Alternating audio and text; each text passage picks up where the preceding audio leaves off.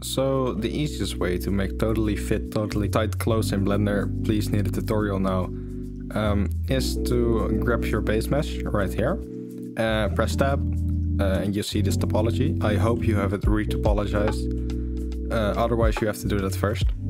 The easiest way is just to go to any selection method, hold Alt, and you get this loop.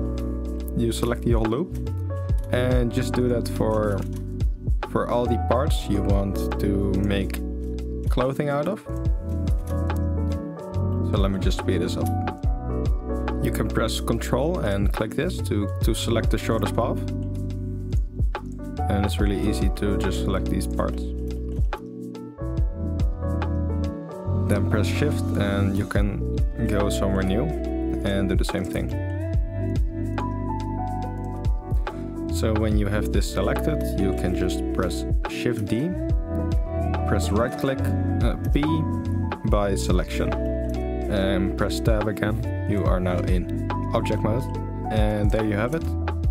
You can make this shirt however you like. You can press Alt E to get this interface, and just choose extrude face along normals. And then when you move your mouse, you can have this, add some thickness, or you can do it the modifier way, just solidify, and it does the same thing.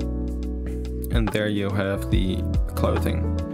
Really easy. You can do this in any part of the body. It's really easy, simple. Okay, so like, sub, comment, bye.